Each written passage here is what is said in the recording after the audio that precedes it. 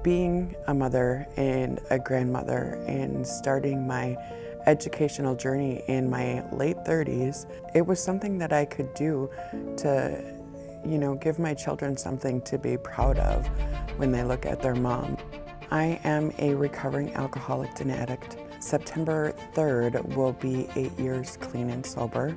I've had some pretty rough struggles in my past and made some pretty poor choices. I am a convicted felon for drunk driving.